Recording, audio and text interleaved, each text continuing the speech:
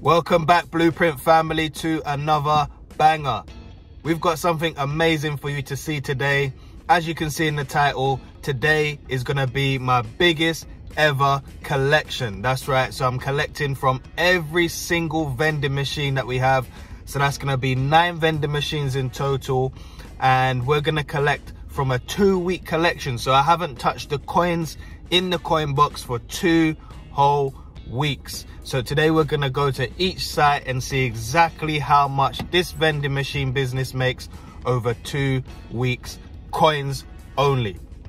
Now, as well as that, I've also got these lovely new stickers printed, these service stickers. So these service stickers, it just says on there, if you're having any issues, please contact us using this number, and it's got a little service number there for the customer to use, and it's got our email address on there as well.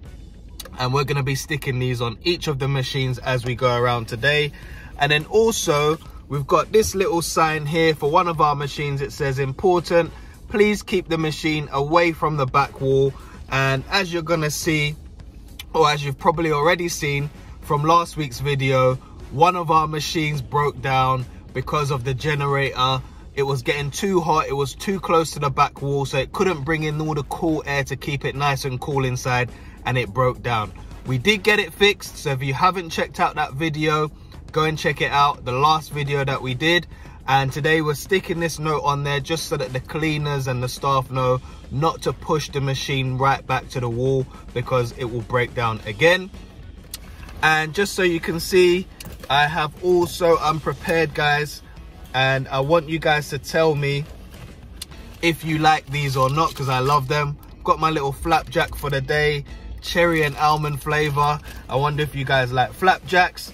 And then also I've got this little box here. Now I was going to use this for the coins, but I've got a feeling that the coins are going to overflow in this. There's going to be too many coins. So what I'm going to use is my little bag, this little bag here, which I normally have other stuff in. So I'm going to use that for the coins, and I'm going to use this probably for my machine keys or something like that. First things first, we're going to get some petrol. I'm in my car because, as you know, I'm having to sell the van because of the ULEZ. Can't drive that van anymore. It's gonna cost me too much to drive that van. So I'm going to get petrol in my car, and then we're off to location number 1. Let's go.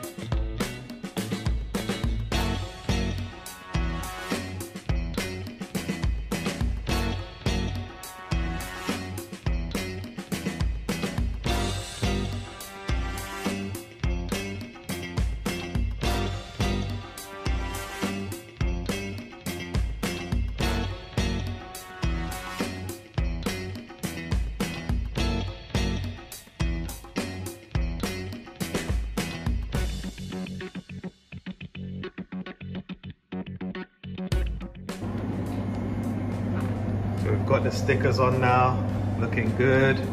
Collected the coins. Got the sticker on this one as well.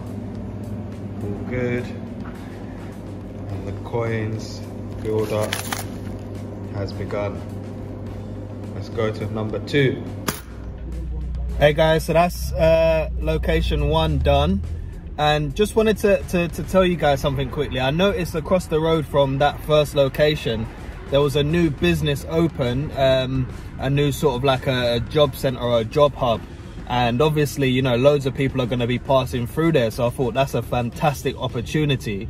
So number 1, for anyone thinking of getting into the vending machine business, or in fact, any business where you've got to find new leads, maybe business to business or something like that, you can't be afraid to go and speak to people. That's how you're going to make most of your money, by just going and speaking and asking and trying and finding out. So I thought, you know, why not? Let me go and speak to them now that I'm here. You know, no point in wasting time or putting it off till tomorrow.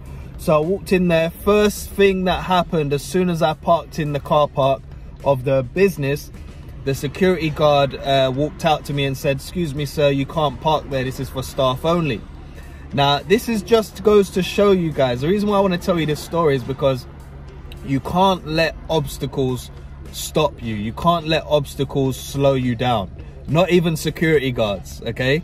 So I just said to him, "Oh no, it's not a problem. I won't be long. I'm literally just here to see the facilities manager regarding vending machines, which I place in the local area."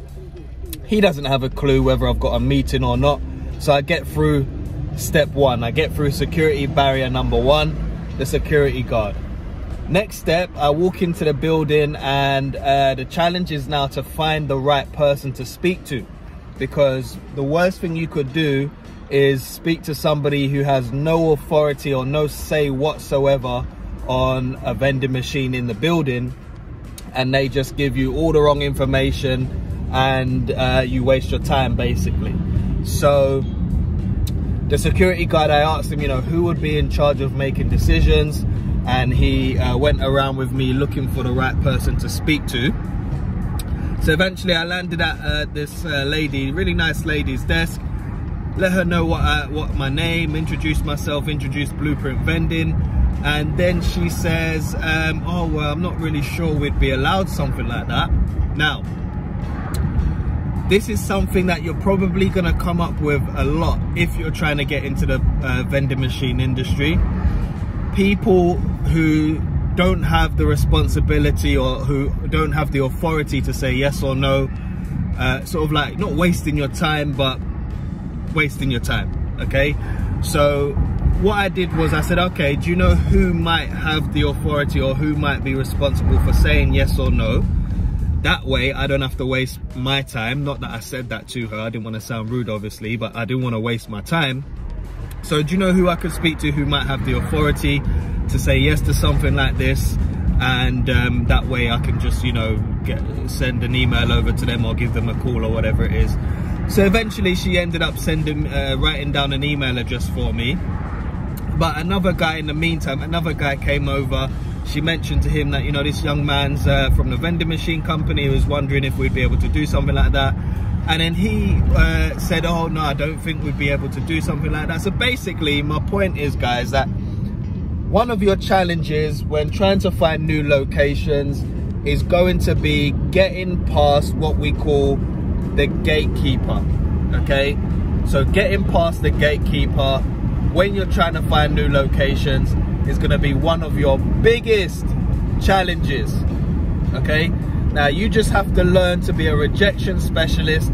It doesn't matter if people say no, you've just got to go and ask, and don't waste time speaking to the wrong person. Get the information of the relevant person, of the decision maker, and call that person or email that person and go from there. So don't worry about the gatekeepers. There's always going to be gatekeepers. They're normally the receptionist, they're normally the security guard, they're normally the administrator, whatever they are, they're not the decision maker. You've got to find a way past them to hit your target. Don't be afraid. It happens to all of us. No doesn't mean no. It just means that they possibly need to know a little bit more. So keep pushing. I'll see you again at location number 2.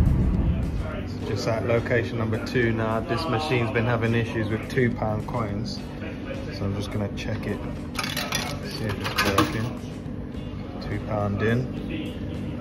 Let's check that drink down there.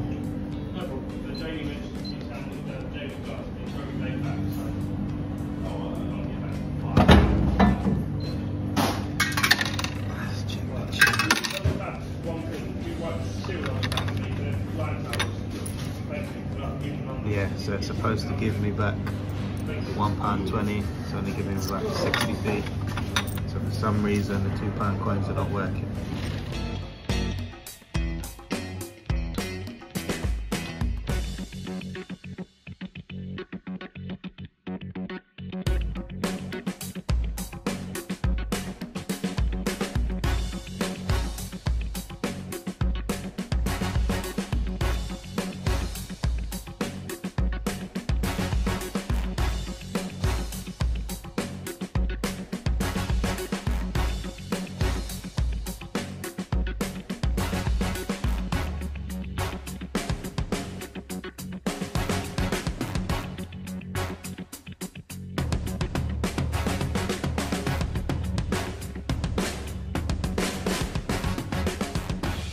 you out tomorrow when I come then? Yeah, Red Bull. That's on my list, man. You don't get the extra 20 euro from the shop. I don't even care, but sometimes I get changed with work. Just getting to the next location now.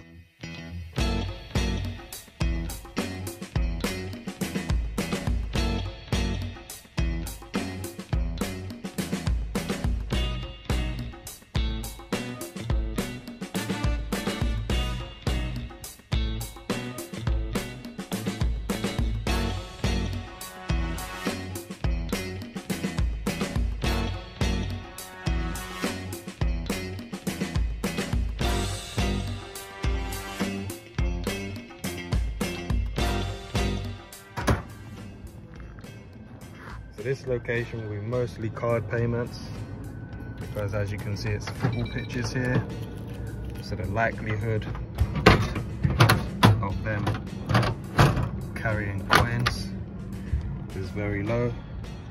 As you can see, got a lot of empty slots which will be filled tomorrow, so they're definitely using the card reader rather than putting coins in. Just at the next location now. 2 machines in here, so let's get these open.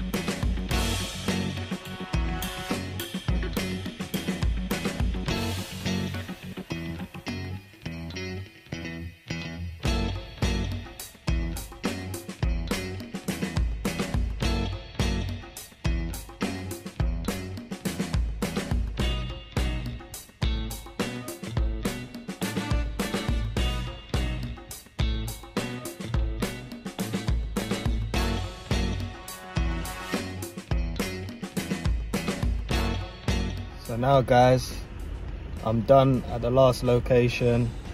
Literally just collected the coins from the 8th and 9th machine. As you could see, and if you can hear the beeping, it's because I'm in the car park now and we're all stuck basically. I don't know how it's happened, but too many cars have come in, they've not let enough cars go out. So now we're stuck. We're gonna have to, some people are gonna have to reverse back out for us to get out, but we'll start counting those coins soon. See you in a bit. All right, so we are back. Let's get counting straight away. Here's the bag that you saw me collect everything in, and let's go.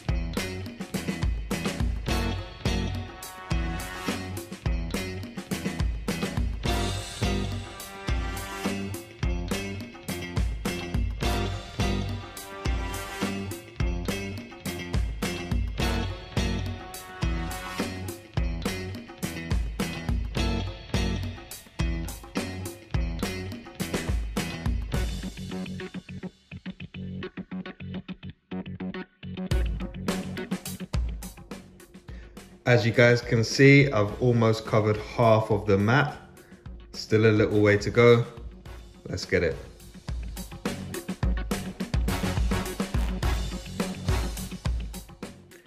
All right, so we've done counting. Let's see how much we've got all together.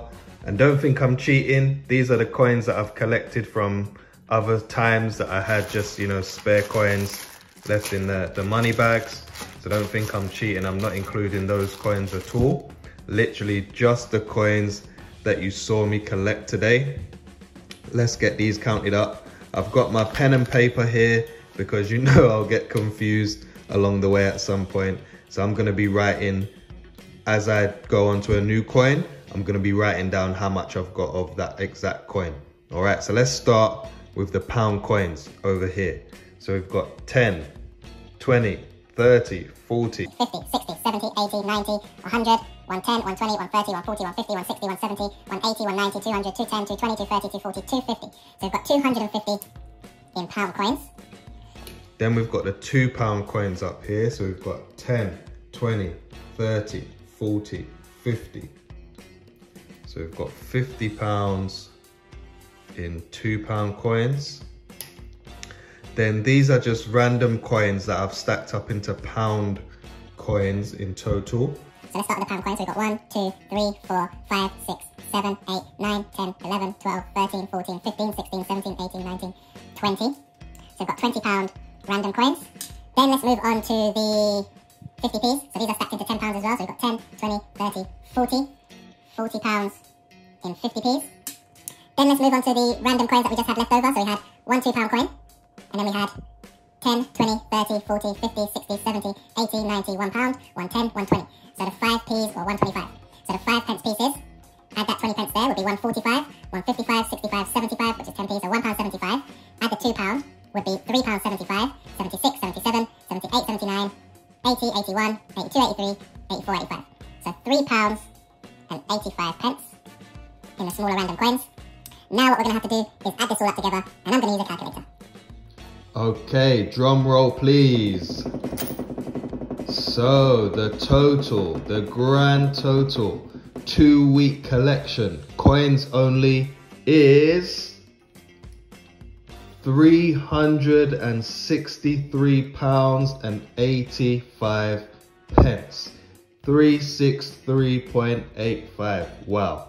I have never left a collection, a coin collection, for 2 weeks before, and it's really interesting to see what we collected. Don't forget, we've got these other little coins from what we collected before. So we've got 5 pence over here, 50 pence in this bag. We've got a bag full of 20 pence, £2 coins, pound coins. So I'm gonna add that all up together before I take the money to the bank. But just for this 2-week coin collection, £363 and 85 pence. So don't forget guys, it's only 2 weeks. It doesn't include the online payments in terms of the card payments, the contactless payments, Apple Pay and all that sort of stuff. That would be counted up separately. We'll do that in another video, and we'll do a whole 2-week collection for the coins and the contactless payments together. Do you think it's a good collection for the coins? Do you think it's a bad collection? Do you think it's a lot? Do you think it's only a little bit? Let me know in the comments down below. Hey guys, so it's the next day. You saw we counted up the coins yesterday, and today, this morning, we're off to the bank to deposit those coins into the bank, and then we're going straight to the wholesalers to buy some more product to start refilling the vending machines, and it's going to repeat the same process all over again. And today, just so you know, I've got my flapjack again. This one is the white chocolate flavor coated flapjack. I just love flapjacks. I don't know what it is. I don't know if it's because I've got a sweet tooth. I don't eat them every day. I just had one yesterday, as you saw, and I've got one today. And I've got my bottle of water, so I'm ready to go for the day. If you've got a vending machine business, or you're just getting started up, let me know what you collect every 2 weeks in coins, or if you've got card readers, let me know down below. Please don't forget to like, comment and subscribe. Every time that you hit the like button, it helps the channel to grow. It gets into the YouTube algorithm, and then YouTube helps to promote the video out to more people so that the channel can grow. And then if you hit the subscribe button, it means you won't miss any videos that we post out. So I'm looking forward to see you again next time. We've got some really, really good, exciting stuff lined up for you guys, and I'll see you then.